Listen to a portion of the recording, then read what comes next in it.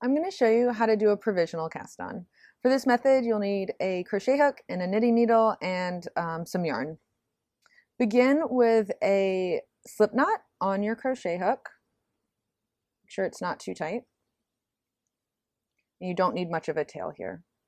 With your left hand, pick up the knitting needle, and with your fingers, grab hold of that tail. Cross the crochet hook in front of your knitting needle, just like this.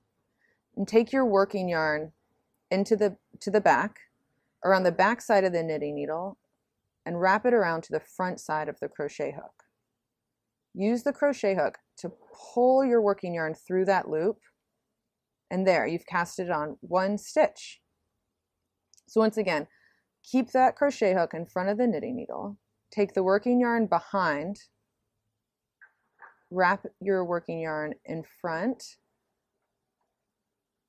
pull your working yarn through. So you just repeat these steps as many times as you need to for however many stitches you need. Make sure not to get too tight or you're going to be fighting yourself. Once you've cast on as many stitches as you need, you're going to use just the crochet hook and chain a few. Once you've chained a few stitches, just pull that last stitch so there's a loop.